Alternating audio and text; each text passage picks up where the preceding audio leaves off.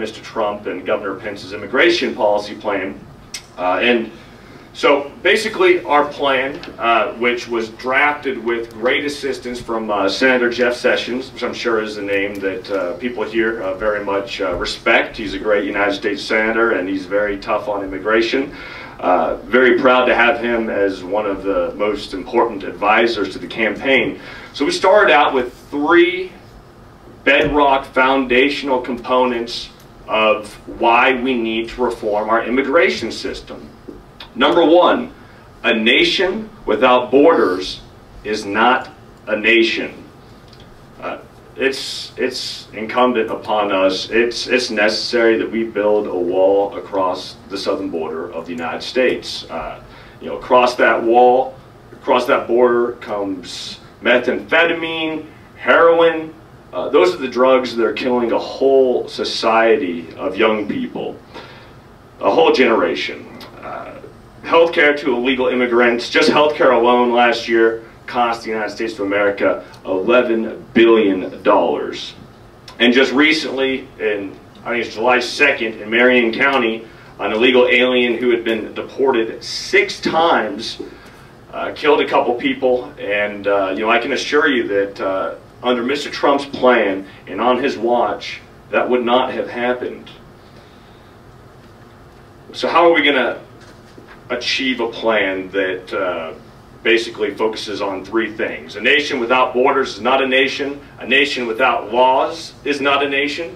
If we're not enforcing federal law at the borders, are we a nation? And a nation that does not serve its own citizens is not a nation. So, for example, we need to put American workers first. We need to put Americans first. It's important for us to look out for other countries throughout the world. But most importantly, we have to focus on Americans and American exceptionalism. And we're not anti-immigration.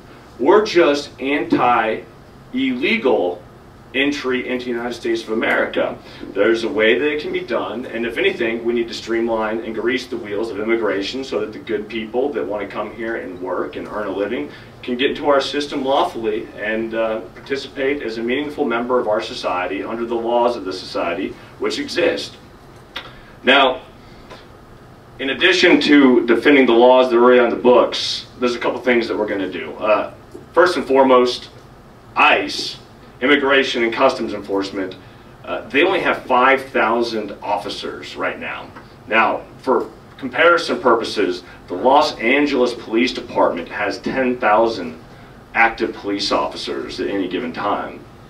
But ICE has 5,000 officers. Now, these ICE officers, they're not only dealing with issues that occur at the southern or northern border of this country, they're also dealing with issues within the 50 states, within Guam, within our other territories. And so it's quite obvious that they're a little bit overstretched. And so Mr. Trump's plan is to triple the amount to 15,000 of the ICE officers that we'd have. The way we do that is by accepting the recommendation of the Inspector General for Tax Administration and eliminate tax credit payments to illegal immigrants, or as Bill said, illegal aliens. Another thing, nationwide E-Verify. This is important. I mean, it's about time, because we have Americans who are looking for work who aren't getting that work. And most of the people that are hurt the most are young people. They're people from minority communities. They're the ones that have the highest unemployment numbers. And so if we can get E-Verify in place for all 50 states and our territories, we can make sure that law-abiding citizens are not shortchanged in the job search process. Another thing that we're going to focus on is the mandatory return of all criminal aliens. Okay? I mean, it's ridiculous. It's ridiculous what we have in place right now. In place right now, people get let back out on the streets even though they're undocumented and they're not supposed to be here. They get back onto the streets and they go out and they commit another crime. Under Trump's plan, that is not going to be the case. We will not catch and release. We'll also put on the books a law which makes it an additional crime to be in the United States illegally. And so that would be an additional crime that could be pegged onto somebody if they committed a crime here and they were, in fact, an illegal alien. We need to defund sanctuary cities. Let's be honest. Sanctuary cities are running in complete opposition, oblivion, ignorance to federal law. These places are havens for undocumented illegal aliens, and the taxpayers bear the burden. Now, the politicians in Washington, D.C. want us just to let this happen and say, oh, sanctuary cities, if they want to defy federal law, fine, go ahead and do it. That's not working, folks. I mean, is that working for you guys? I don't think it's a good thing. And so Mr. Trump and Governor Pence intend to defund any sanctuary city that's aiding and abetting and trying to conceal illegal aliens here in the country. Now, another thing would be enhancing the penalties for overstaying your visa here in the United States. Many people come here on a visa and they intentionally overstay their time here. I mean, this is a national security issue. This is an issue of having undocumented individuals in our country. They may not be contributing to our Social Security programs, to our tax programs, etc., but they may be taking from our tax programs through health care, through other social assistance programs. And so we need to enhance penalties, put more penalties in place, and also have a tracking system by which we make sure that when a visa expires, there's actually someone there to notify the individual that their visa has expired and it's time to leave.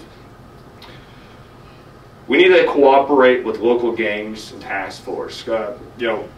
Local gang task force, they're the ones that are out on the streets, local law enforcement who are dealing with police officers, with their fellow police officers. They're dealing with criminals, and not all criminals are illegal aliens, not all illegal aliens, besides being here unlawfully, are doing illegal things. But the bottom line is that a lot of this gang work, especially in places like Southern California, you have violent street gangs like MS-13 and the 18th Street Gang. And these groups are filled with undocumented illegal aliens. And so we need to work in accordance with those local law enforcement task force. They're already in place to make sure that we're not allowing people who aren't supposed to be here to commit crime and to harm our society. But most importantly, we have to put America first. And that's an immigration plan in and of itself. We have these trade deals, NAFTA, normalizing trade relations with China, the Trans-Pacific Partnership. I'm just going to give you a rundown real quickly of, let's see, NAFTA has cost the United States of America to overseas jobs 700,000 U.S. jobs in its entirety. Normalizing the relations with China has cost us 3.2 million American jobs. And the Trans-Pacific Partnership, just in 2015 alone, without it being in its full intended position, that took away 2 million American jobs. And so you see there's a problem here. You folks understand it. The vast silent majority of Americans understand it.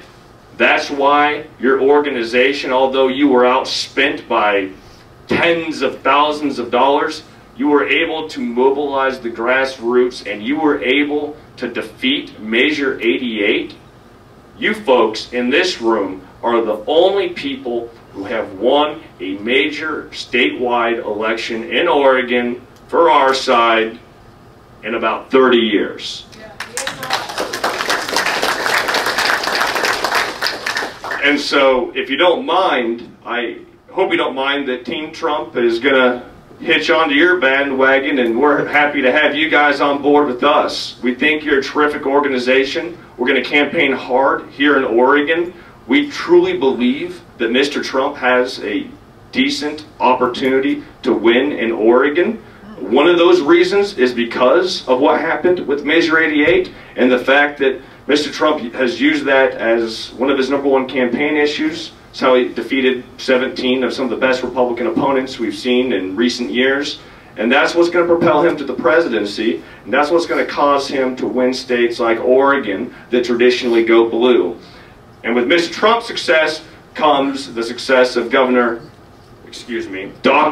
soon-to-be Governor Bud Pierce.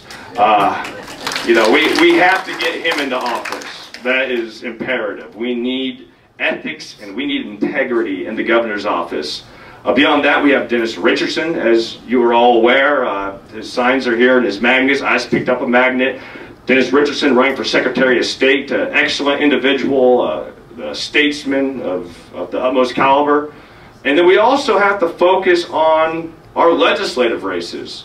We have to get good conservatives elected to the Oregon State Legislature, because if we don't, they're going to continue railroading us. And at this point, because we've been losing for so long, they feel as if they have a mandate. Now, we've been frustrated for a while, and we've been angry, and we've thrown our tantrums, but now we've come to the point where we're organized. We know the stakes of this election. We know the stakes of the other elections here in Oregon. We've been frustrated, we've been angry, and now we're organized, and now we're going to win. So I appreciate y'all listening to Mr. Trump's plan for immigration here in the United States of America. I'm happy to take any questions, although I'm not a policy expert.